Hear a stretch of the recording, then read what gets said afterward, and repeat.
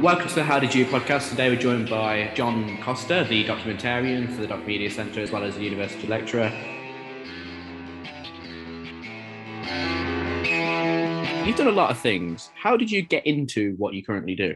Yeah, a bit of a circuitous route, really, which is quite interesting because I stood at the front today doing the creative media entrepreneurship, which you were a student last year, just talking about, being in business and teaching at the university. When I'm not teaching, I'm kind of in business, so it's actually quite a good module for me to be able to teach. So, I don't have any sort of formal qualifications beyond 2 A levels, which for geography and geology for a boy from the East End was quite strange. So, yeah, there be mountains, good grief. How did they get there? Type stuff. And I was always interested in traveling the world, National Geographics, which I'm surrounded by here, which was how we found out about the world before the internet. So I always knew I would get into doing something that was probably not round there. So when I left after A levels, I didn't want to go to university, absolutely convinced I didn't want to do that. All my mates went off. I'd always harbored dreams of being in the army or serving in the military in some way and traveling, and kind of got into scuba diving, went into the territorial army and was working in an office at the same time, probably burning the candles at all ends and in the middle. And that kind of really got me on that career of doing lots of different things. But the most important one, I guess, is being able to be my own boss and make those decisions that I wanted to make about the things that I think are important, which can go against working for other people. But then again, with experience, I guess you get to teach at the university without any formal experience or any formal qualifications because you've got the industry experience. I see that you worked in many different roles: quality assurance as a marketing consultant, branch manager in Cambridge. What made you then get contracts with like British Telecommunications, Channel 4 and things like that? What made that change happen? Are you looking at my LinkedIn profile? That's all lies. No, so I guess the thing is, I think because I was always I like starting things. I like coming up with ideas, being the person that gets it off the ground against all odds, low resources, probably no funding, which has been a detrimental part of my career as well as a success. Whereas Tina says I'm not a completer finisher, which I always feel is a little bit like saying, well, you never like finishing things, which is true, but not being a completer finisher actually just makes it sound very formal and quite horrible and quite a bad thing. So it's quite funny, really, when people come to me, can I have an extension? And I go, well, you probably do, because I would need one as well. So that's quite an interesting conversation with someone. But for me, I think it was always very much I get bored very quickly. So therefore, I like to have either lots of things on the go or things that I know that are quite short. And of course, for some people, they absolutely hate that. It's quite funny, actually. My eldest son's completely opposite of that. He likes to know what he's doing every day, structure, like that. Whereas my youngest son has gone into the army as well, and he's absolutely loving the kind of the freestyle, not knowing what's going on today kind of side of it. So I guess I'm somewhere in the middle of that. And so, yeah, it was always being driven by project work. The work for BT was always doing specific contracts as a temp. So between traveling, between trips with the army, between, expeditions. And I think I worked for the Independent on Sunday, and I built the first ever CD database of the first year of the Premiership's statistics. Now that sounds much better when I say it than actually doing it. But, you things like, so I always like doing things that were slightly different, you know what I mean? So when everyone else has said, I've worked at an office 9 to 5, I had to be doing something that was 9 to 5, but that they were all jealous of. Yeah. If I'm very honest about that, that's exactly what it was. I got bored easily, and I needed projects, and I needed things to stimulate me when I wasn't traveling or doing the things that I really wanted to be doing. You speak of projects and traveling, but one that's very close to you, but is still a project, was Citizen's Eye. How did that come around? Because obviously that's in Leicester, where you're currently based, but it was kind of a forerunner of what was around at the time. How did it happen? Again, being very honest with you, Taylor. I think maybe more confessional. This I feel like you should be wearing a white collar for this. I've been doing a lot of project work in and around the city and the county, and got in with some people that probably the right sort of people you should be hanging out with. Now, whatever they were up to, that wasn't what I was involved in, but I was in the sort of doing additional stuff when it came to writing business plans, businesses they were going to set up, and all that sort of stuff. So, nightclubs and, lots of different things, not county lines. I wasn't planning county lines, but, it's sort of, if that's what they were up to, I just kind of just ignored it. They paid me occasionally, and it just meant that I got paid to make that extra money. I had a young family at the time.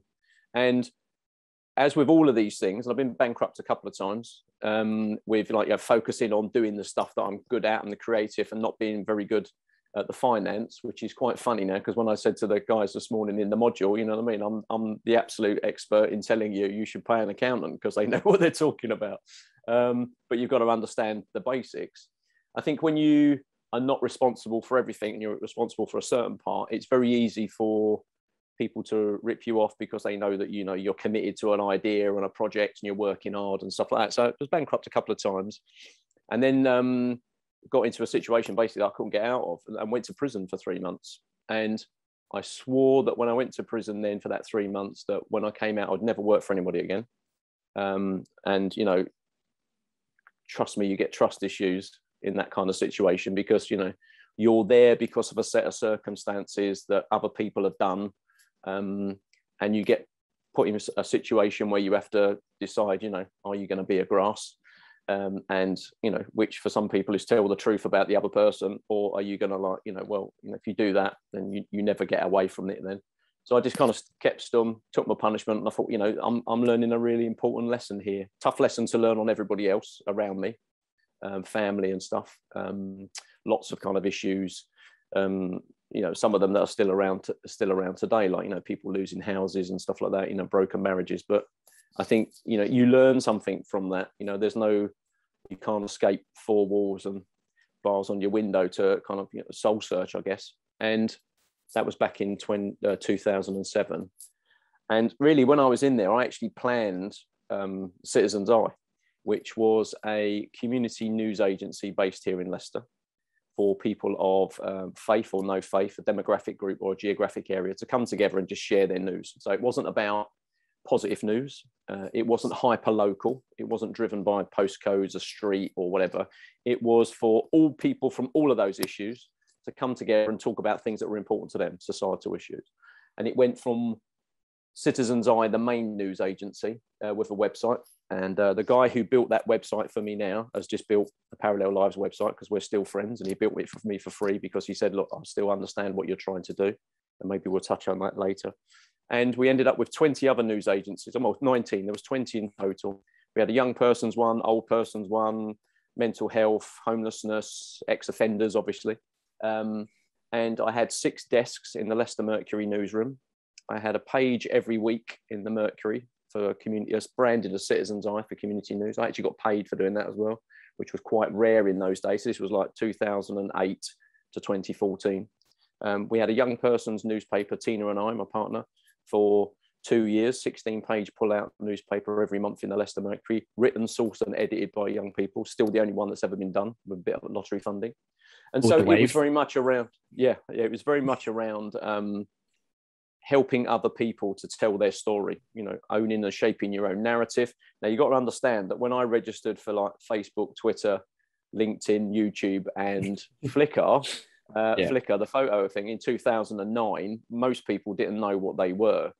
By 2014, having done Citizens Eye for a couple of years and done training at the BBC in the College of Journalism room here at Radio Leicester, and done training in various locations, that we'd been made the beacon hub of citizens journalism by the Media Trust, which was quite good, because I said at the time, I don't think I really deserve that award, because I like this person's newspaper up in Manchester, and I like this person's radio station here, and their YouTube channel's much better. And the guy said to me, no, you don't understand. I've spoken to all of those people, and they're all jealous about how you engage your volunteers every Tuesday for half an hour in a community news cafe, which I ran basically for for 7 years.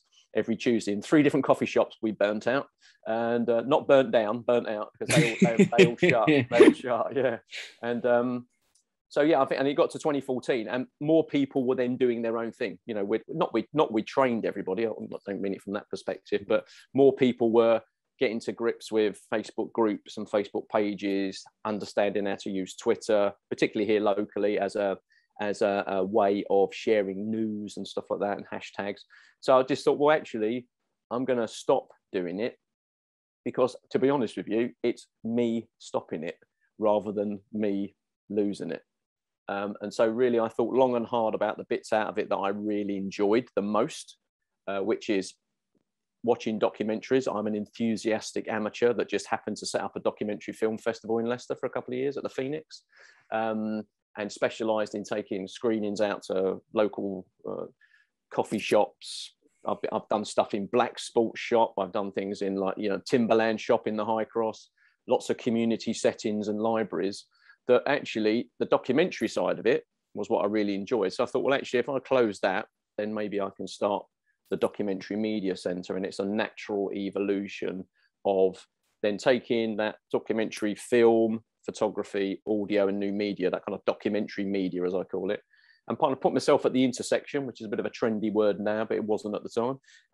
Put yourself at the intersection of this kind of solutions journalism as well. You know, so people, giving platforms to people that were solving the problem rather than keep writing about the problem. You know what I mean? I know there's global change or climate change, whatever. Who's doing something about it, you know?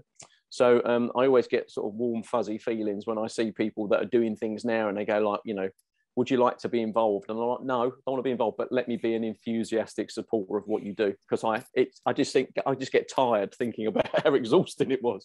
I'm an old man now at 55, so I kind of pick my battles now.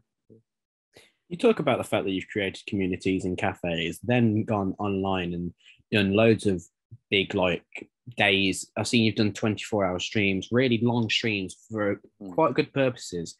Which one's the one that sticks out in your head?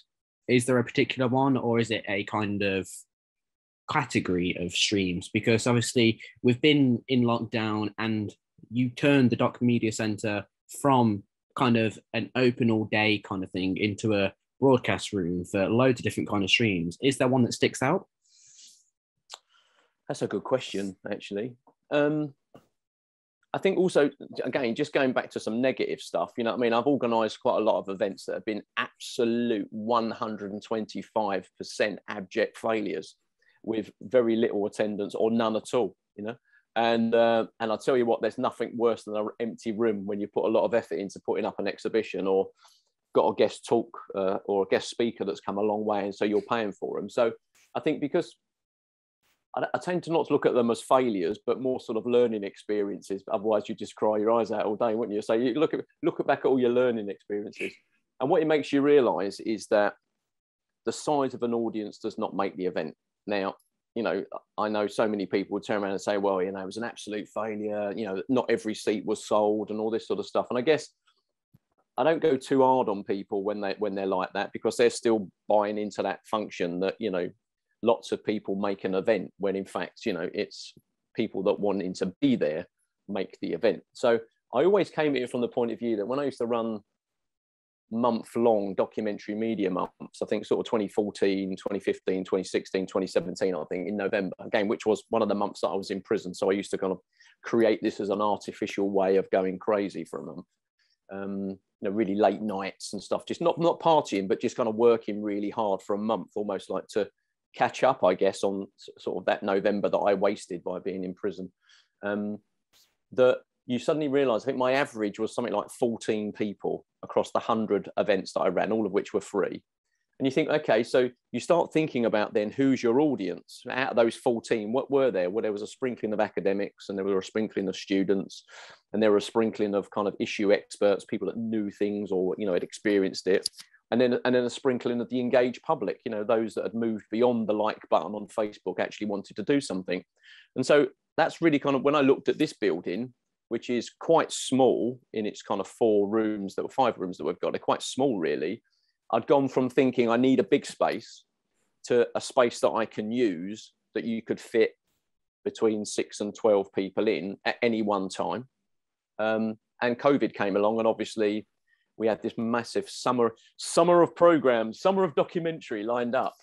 And Tina said, well, we're just going to have to turn it inside out, you know what I mean, and start broadcasting. And of course, you know, I'd never heard of Zoom on the day of lockdown, because, you know, it was Skype or nothing. And teaching at the uni for a couple of years, it was, you know, Teams or, you know, Google Hangouts or something, you know. So suddenly, you know, now your gran uses Zoom, you know, and everybody uses Zoom, but it's how I think Zoom now is a little bit like Twitter of its day. You know, now people, I don't use Zoom anymore. So they're the ones that don't use Twitter. It's like, are you using Zoom to help people? And I think my boys still laugh at me that I'm quite proactive on Facebook, but I don't put anything up about them or my life or what I'm interested in, or Tina or here. It's all relating to issues and stuff. And then only because all of the people that we deal across the sort of global South, over 118 countries of the Parallel Lives Network, Facebook to them is still, you know, the internet. And we won't go on about Facebook too much, but I'm saying, you know, it's something that, you know, when you can get your mobile phone in South Asia that comes preloaded with Facebook, and as long as you don't go outside it, you don't pay charges, you think, well, that, you know, it is kind of running the world from that perspective, not maybe here, but certainly there. And I think that's one of the things that for me was always about, if I was going to do an event in lockdown, it had to be something, again, back to that, you know, I need to be first, I need to be doing it bigger, I need to be doing it differently. Well, let's run a couple of 24-hour newsrooms, which then completely blows people's minds. Because the first thing they say to you is like, well, when are you going to go asleep? And then you go, well, I'm not. And they're like, well, I'm going to watch just to see if you fall asleep, you know? So there's all these people looking at you, waiting for you to, like this, trying to like keep your eyes open. Yeah. And it just, anything that got people to think that was great. And that's really where the Parallel Lives Network came from. It was the formalization that, you know, all of these people around the world that would talk to me about global issues and what they were doing, you know, the media, documentary, you know, whether that's human trafficking, whether that's domestic violence, you know, sexual violence, exploitation, whatever it is, all of these societal issues that we focus on here. Then Tina said, well, look, you know, if they're happy to do it every couple of months for a 10-hour newsroom or 24-hour newsroom, maybe we should be giving something back to them with that structure, which is about, you know, once a month we do a network bulletin. We help them share news, you know, write funding bids, give them some training opportunities that they ask us for, you know, but then we facilitate people to come and help us. So former students, you know, I have a former student from last year who comes in every Monday and does his own thing, but then gets involved in projects for us. Mohammed built my website again. He's moved from being in Leicester, young Somalian guy, you know, living in St Matthews, and here he is, you know, married in Morocco, and still doing stuff on the web, building websites for me for clients in Iraq, where I'm doing some work. And then he said, well, I'll build your Parallel Lives Network for you for free, because I still believe in what you were doing from the day I bumped into you and we were chatting about what you wanted to do with Citizens Eye, you know. And I think for me, that's the power of networking. It's getting people to understand, you know, it's not, you know, what qualifications you've got or how much money you've got. It's the people that you know and the people that you trust. You talk about how you've reinvented yourself from prison to the Doc Media Centre to then reinventing the Doc Media Centre essentially into the Parallel Live Network. If you had to reinvent yourself once more and you had to go into a place where you've not been yet, where would that be? It's a good question. I wouldn't use the term reinvent. I'd say change, because that terrifies people, because actually reinventing means everything's wrong. Whereas, you know, so you need to create something new. Whereas to change means that you need to look hard and long at yourself or your business or what you're doing or your relationships or whatever it is. You know what I mean? Even having the courage, as a guy did last week, to change after 1 week of doing the module with me, to decide he doesn't want to set his own business up now. Maybe you should do another module. That takes a lot of courage to do that. You know, so for me, it's about being willing to change. For me, I think there's one more change left in me, probably, is the way that I would come at that. And do you know what? I'm pretty happy with who I am. That is a fundamentally flawed 55-year-old grey-haired old man who has, you know, life ain't all sunshine and rainbow. So I have to agree with Rocky, from Rocky 4, 5 or 6, whatever that was. Still one of the best motivational speeches on YouTube. Through to knowing what I want to do when I left school, maybe. You know, I do enjoy showing people that little cartoon that's always like someone at the start line and the finish line, and there's someone next to them who's gone through water, over barbed wire, through fire, through explosions. That is life, not this straight line. And I'd almost say that everybody that I've ever come across who's been on an extremely straight line where everything's just fallen into place for them, the first time they fall over and scrape their knee, they've got no resilience to change. So, you know, you've got to experience what it's like to fall off a bike and scratch your knee for you to know it.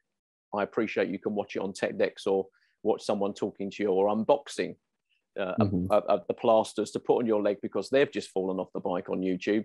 But I think we need to build a little bit more resilience into what the internet's for and how we can use it in real life. And marry those two worlds, not having two separate worlds, but how do we use the virtual world to support what we do in real life? Because ultimately we don't want to hide there. We want to kind of improve where we are. So for me, I think I won't change anymore. I think the change that I needed was the change that I had 13 years ago, because I would have carried on making the same mistakes. Now, if I learned from those mistakes, sometimes I don't think I have.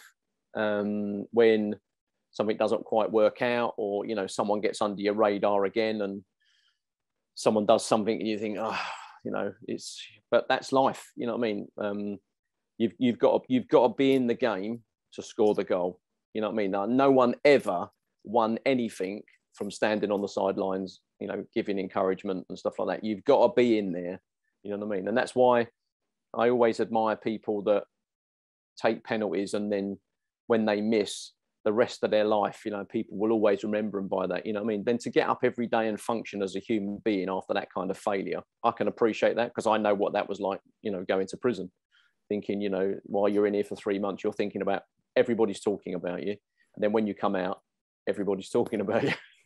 And you've got to walk down the street now. And every now and again, I walk down the street now and see a few people and they kind of look at you and they know you are from those days. And you just have to, well, what are you going to do? You're going to hide away or you're going to get on? And because the best way to answer your critics or your detractors and all that sort of stuff is not to get in any kind of verbal confrontation with them. It's just to be a success because you were always right with what you were trying to do. So you're the module tutor on creative media entrepreneurship and the module leader for communication arts.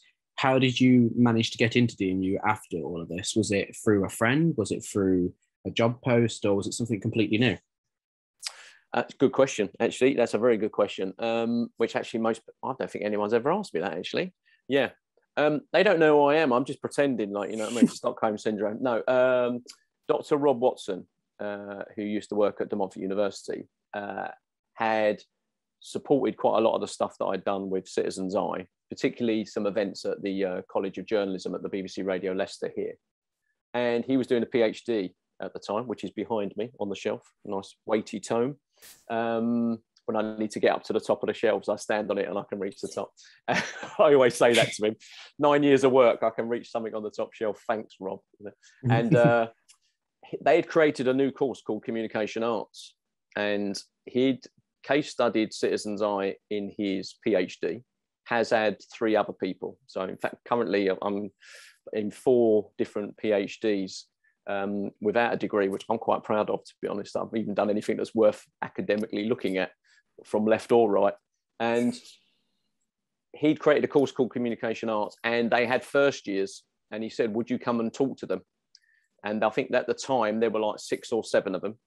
And it was a new degree that they'd picked, had launched. So I did that. And then the following year, he said, would you like to come and run the lab sessions? Because they'd gone into year 2. I think by that time, I think there was 4 of them, 4 or 5 of them. And then they got a new group of first years. Would you like to come in and run for the first years and the second years, the labs? You know what I mean? The sort of the sort of 2-hour lab every week. So that was 4 hours teaching, 2 labs, first year and second year. And then the following year, I think Rob took redundancy. And then they said, do you want to be module leader? And I'm like, you do know I'm not an academic, didn't you?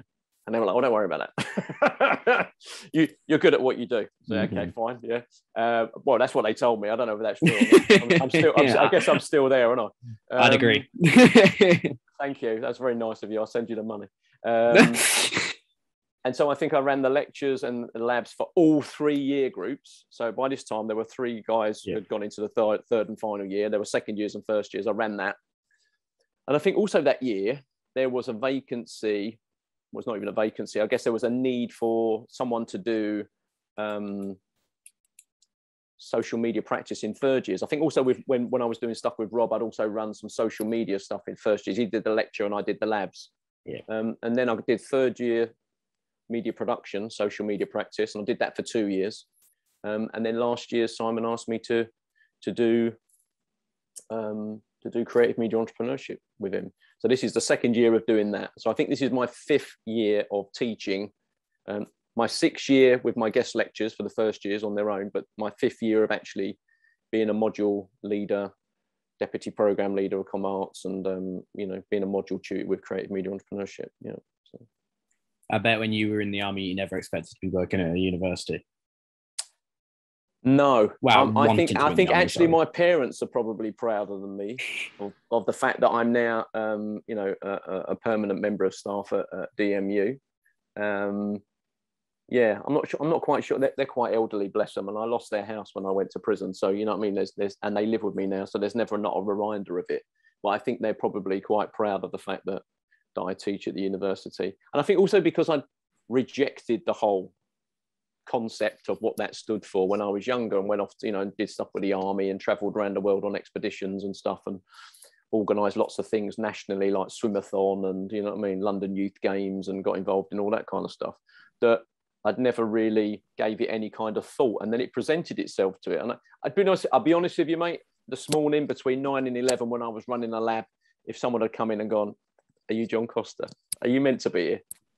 I probably would have gone, "Fair cop, mate. You know what I mean? You got me." So when I got students that talk to me about Stockholm syndrome, you know what I mean? I always say to them, that kind of imposter syndrome, that kind of, should you be here? And I said, it's all about confidence. You just have to believe that you're there, that you've got the best intentions in place, and then people will do it. And so I get quite frustrated with people when they say like, "Oh, I can't do it. I can't do it." And I go, well, from what you're saying is you don't want to do it. You're not telling me you can't do it, because anybody can do it, because one, I'm living proof of it, but also if you put the hard work in and the effort to do it. And the thing is, of course, what that means is, as a non-academic, there are a completely different set of challenges for you to be able to survive, because you can't get past on your cheeky chappiness alone. You know what I mean? You've still got to do all the marking and the grading and create module handbooks and stuff. So that's the stuff that I have to kind of push myself to. But, that's what it's about. You speak about how you've had a partner throughout this, John. How did you meet Tina, and what is Tina's role through the Doc Media Centre? I think I'd been out of the kitchen. We call it the kitchen now. We went on a trip once to Germany on the Rhine, and we were in this hotel, and the guy was giving us a bit of a talk about the area, and he said, over there, you know what I mean, is like the prison for where this part of the Rhine is. He said, and whenever husbands went over there, the wives would say, "How's your husband getting on in the kitchen?" So of course I walk past Welford Road every day. So whenever Tina says, "Where are you?" I'm walking in. I say, "I'm walking past the kitchen." So yeah, I'd not long come out the kitchen, and I think I was in voluntary action Leicester to get some advice about setting Citizens Eye up. I was in that early days. You know what I mean? Thinking that I needed any kind of help. Not that I ever listened to what anybody ever said to me. I just always did my own thing. But I guess I was pretending, trying to be a different version of John Costa by pretending that I would listen to any kind of advice that anyone gave me. Well, that was very honest then. I was very honest then. Oh, good grief. When Tina listens to this, she's going to laugh her head off. Oh, my God. And I told you this would be like therapy, didn't I?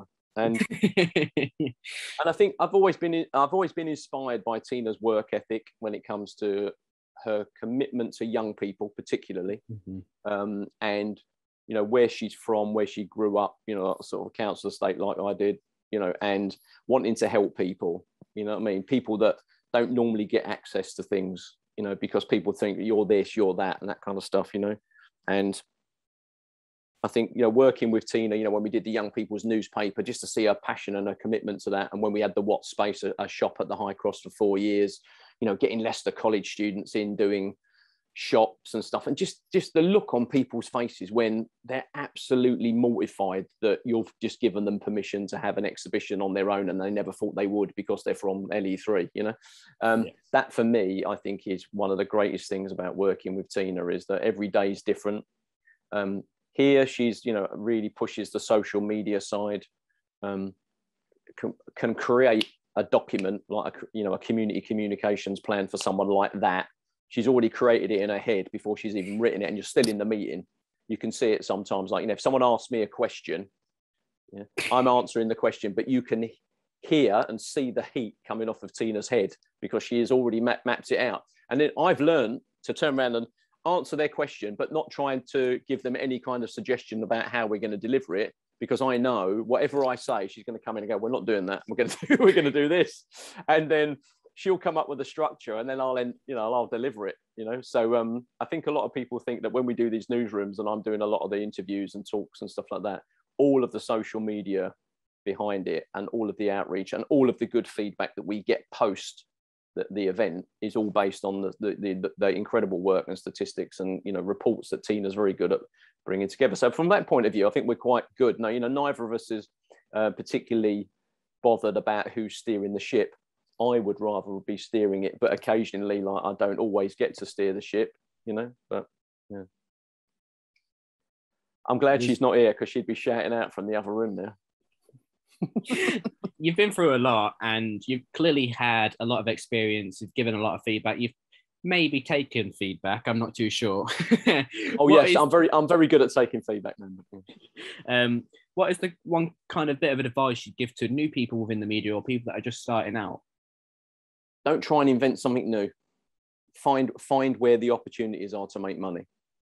I think that's one of the. I've spent far too long with not the necessary background, resources, connections, finance, equipment to be the first person to do something. And I've done a lot of innovative work now that people have taken either deliberately or through osmosis, because they're around and they see it being done, and made a lot of money out of it. It doesn't really bother me, to be honest. I'm just not motivated by money at all. I mean, I don't have a car, any of that kind of stuff. They're things, they're material things. I get more pleasure out of helping people and seeing the looks on people's faces when they suddenly realize that they don't need anyone's permission to do what they want to do, to own and shape their own narrative, tell their own story, because if they don't, no one else will. So I'm not kind of driven by that. So for me, it's about giving people the courage, helping them to have the courage to believe that they are good enough to be able to do something. I think that's the greatest gift. I mean, if that was money, if it suddenly wasn't money and someone said, it's a toss up between shirt buttons and, putting a smile on people's faces, then I think, I'm probably already very wealthy. So, I'm quite content from that point of view. That's some really good advice, because obviously you're a great fan of documentary, and you created the Docu-Film Festival and kind of ran alongside that. How did you kind of create that, and what is your kind of biggest memory around it all?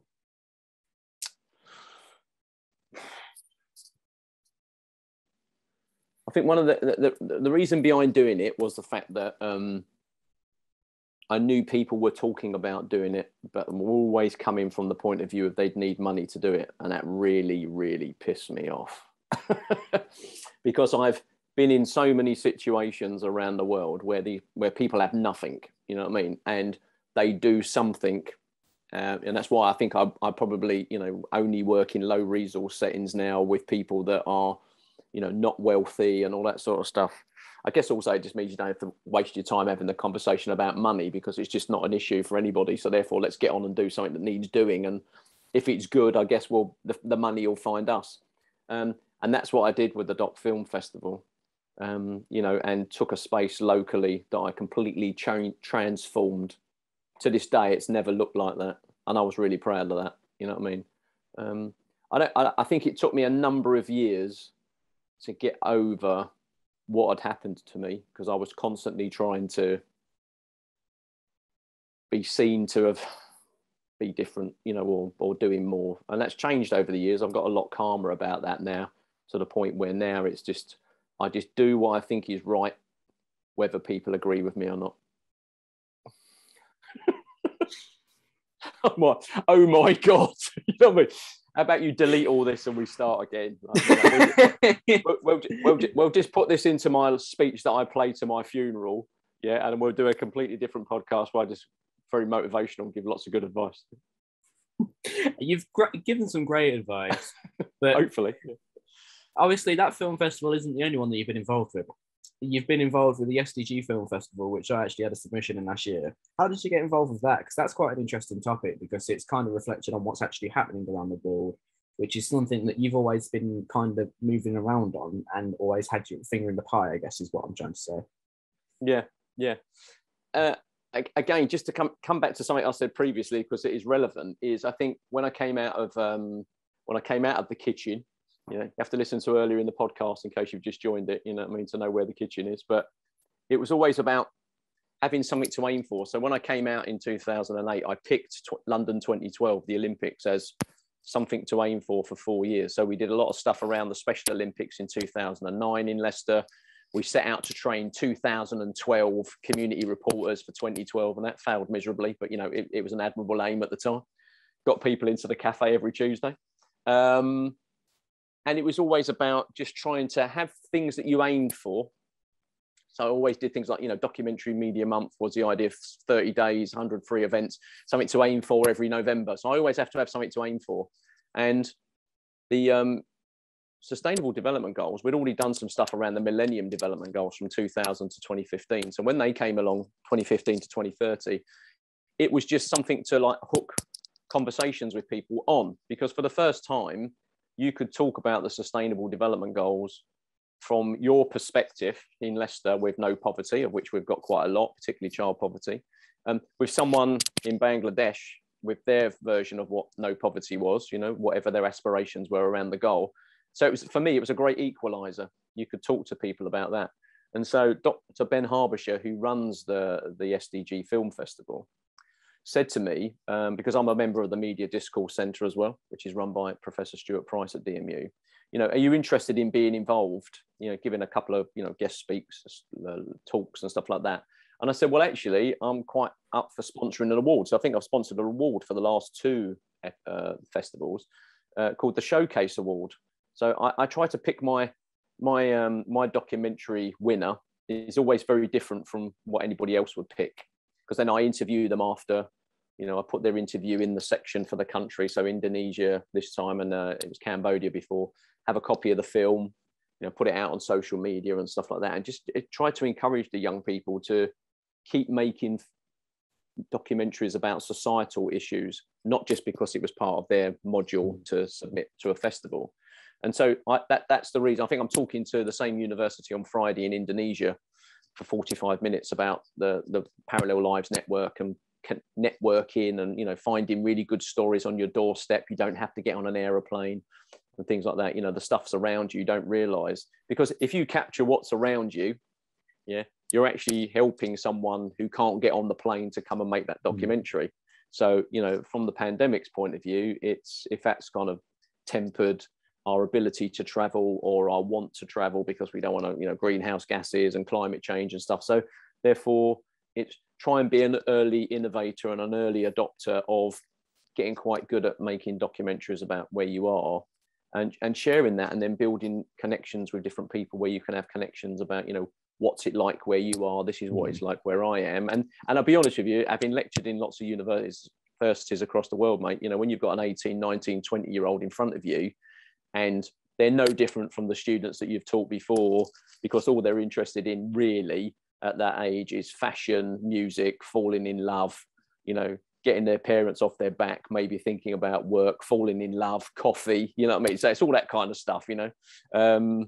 Maybe I should say sex. I showed my age there by saying love, didn't I? Yeah, thinking about sex, you know. Courting. You know, courting, stepping out. Yeah, stepping out. Yeah, you know, it's all that kind of stuff. I think that because I always say to people, why don't you like North Koreans? You've never met one.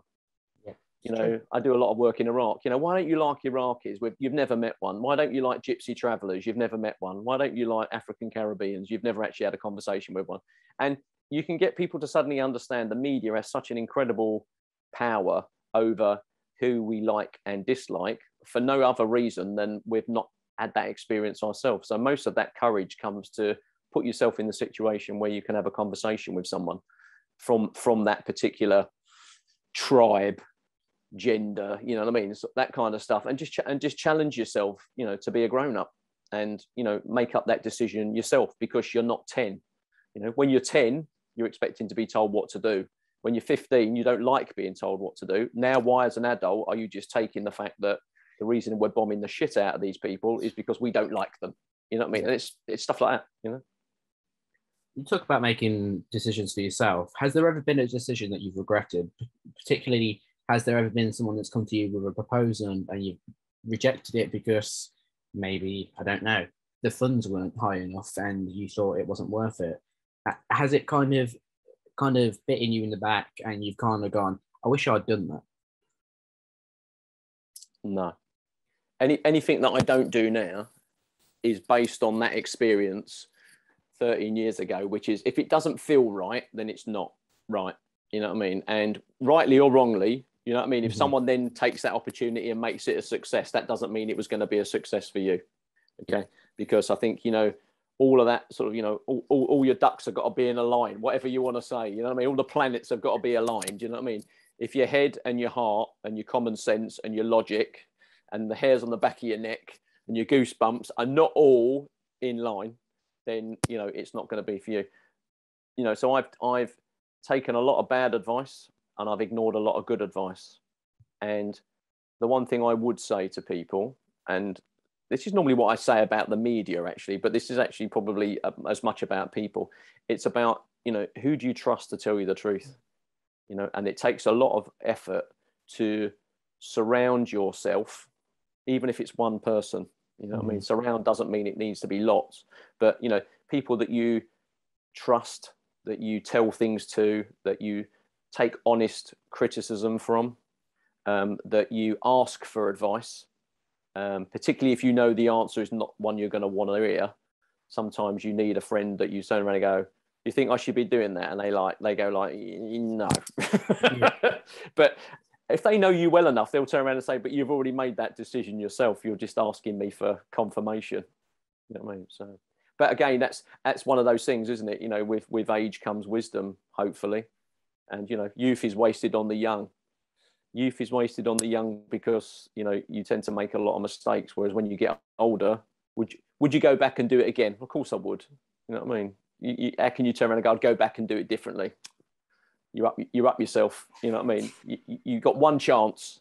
You get to the crossroad once. Whatever decision you make, you got to live with the decision, good or bad.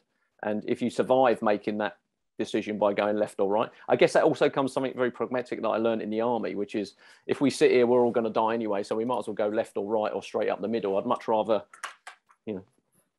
it not work going forward rather than sitting here going like, oh, it was so and so's fault. If only this, if only that.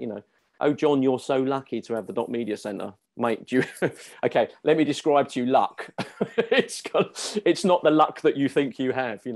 It comes from hard work, talking to people, being persistent, being resilient and stuff. And I think that's why people are drawn to the Doc Media Centre, because when they suddenly realise why you're doing it, it's not about money. It's about, making, it's not even about making a difference, yeah? Because sometimes it's not about making a difference, changing the world. It's about making the difference because you're helping someone to change their own world. You know what I mean? Which is invariably, once they get over my threshold here, is an adjustment in their own thought processes and stuff. Let's think to the future. Where do you see yourself in a year? Let's think to the future. Where do you see yourself in a year? Good grief. Where do I see myself in a year? I don't know. Maybe, yeah, my the completion of my first year as a permanent member of DMU. That'd be quite interesting, rather than being part-time hourly paid. That'd be quite rare. I'd like to think I'm at the point where I can really think about what I'm going to do with the Parallel Lives Network, because it's been going sort of 18 months, and that's long enough to make a decision about, you know, it'll be 2022. So there's still sort of eight years to 2030. Yeah, I've been thinking about it quite a lot, actually. 55 is a weird age. I thought I was meant to do this when I was 50. I got to 50 and I'm like, well, I didn't think I'd make it to 30. So I've had 20 extra years. Making it 50 is really cool. But the kind of the reflection I thought that I would get at 50, I've kind of had at 55, really, because I think, you know, I think also I got a letter through the post. Apparently I've got a Sun Life pension that when I retire will pay me 90 pence a day, which is quite good, actually, because I do a lot of stuff in Southeast Asia where I could actually live on 90 pence a day. Well, maybe that's my beer and food. I just need to get another 90 pence for somewhere to sleep. But yeah, I think quite pragmatically like that, you know, quite realistically. So I think, you know, that 2030 for me is, you know, is a nice motivational thing to go for, because I think, well, you know, by then I'll be like, you know, nearly 65. Yeah, it's weird. It's very strange, mate. It's a very strange thing, actually, when you think about where you want to be, because there's certain things that I do as a lecturer, you know, particularly running creative media entrepreneurship, because you probably remember week 2 that I've just done there, you know, what it was like. And you're saying things to people, and there's people you've got them already because they want to be there. There's others that turn around and go, well, hang on, mate, it's 9 o'clock in the morning. Give me a chance. I'm not awake yet. And there's others that are like, well, I'm here because I've got nothing else to do. So as you well know, you draw in and you get drawn to the ones that you know are there, and that you're kind of, you know, preaching to the converted, if you like. But it's still, I think, some of that stuff that you go through from, you know, this is what you should do, but, you know, there's always part of me that wants to then say, this is what you should do if you want to, you know what I mean? Because life's not about this plan. You know, you've been through primary school to get to secondary school. You go through secondary school to get your GCSEs, which is for someone else because it's on their league tables. Then you go to college or sixth form. And then if you do go to uni or an apprenticeship and stuff like that, and then you pop out at the end, and it's like, well, has anybody actually given you any good advice throughout that whole process beyond told you what you should do to get where you're going? No one's actually told you, you know, or asked you, where would you like to go? And we define it all by work titles or job titles or career choices and all that sort of stuff. But no one turns around and says, if you'd like to be happy, do you think this is the path that you should be taking? If you'd like to spend more time doing your hobbies, you know, would you like to spend Friday, Saturday and Sunday being who you are rather than being defined by what you do Monday to Thursday? And that's why I always try and encourage people, you know, when they go into a room and it just looks like they're in this kind of, you know, round robin, suit and tie, business card wielding, scanning up and down 30 seconds, can I sell to you? Bullshit that passes as networking most of the time.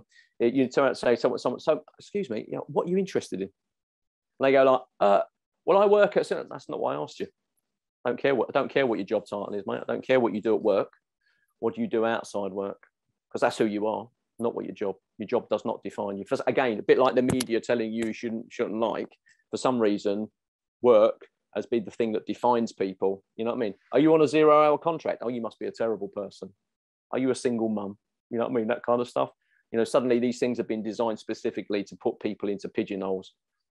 Whereas if you turn around and say to someone, you know, what you're interested in, and then someone described to you in great detail their commitment to looking after their neighbour who's poorly, or working on an allotment, or helping at the scout or cub group, you know what I mean, or the Girl Guides, or, you know, working with girls groups, or, you know, their knitting circle, or, you know, singing in a band at church. It doesn't matter. When that person's doing that, that's who they are, not what they do during 9 to 5, Monday to Friday.